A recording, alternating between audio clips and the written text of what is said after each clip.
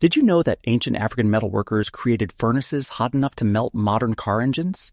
That's right. They reached an incredible 1800 degrees around 1200 BCE. Skilled metalworkers from what is now Nigeria and Cameroon began an extraordinary journey southward, forever changing sub-Saharan Africa. These Bantu-speaking craftsmen brought with them the secrets of iron smelting, using specially designed furnaces that could reach temperatures higher than most modern kilns. Their revolutionary techniques allowed them to transform raw ore into tools, weapons, and trade goods that would reshape African society. This wasn't just about making metal.